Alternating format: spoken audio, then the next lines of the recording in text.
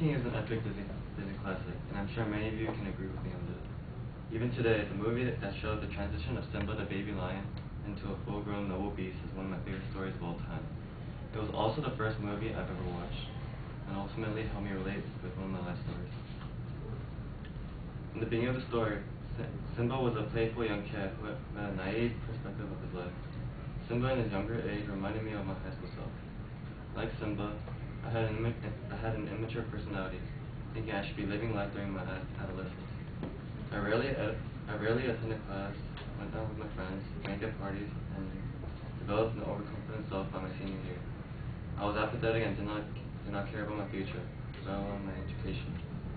When Simba lost his father, Mufasa, it was a turning point in my life as well.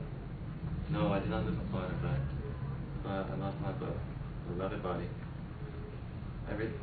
I received a muscle strain on my chest and muscle spasms on my back due to excessive wrestling practice.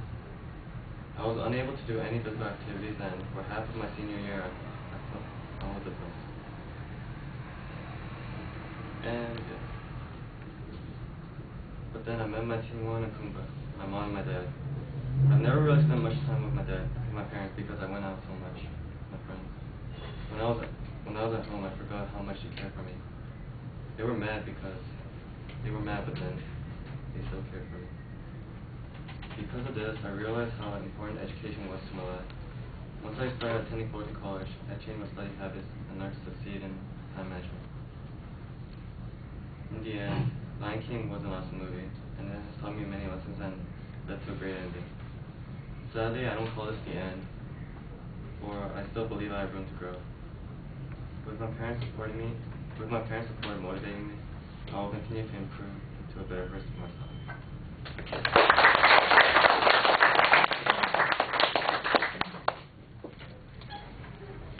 myself.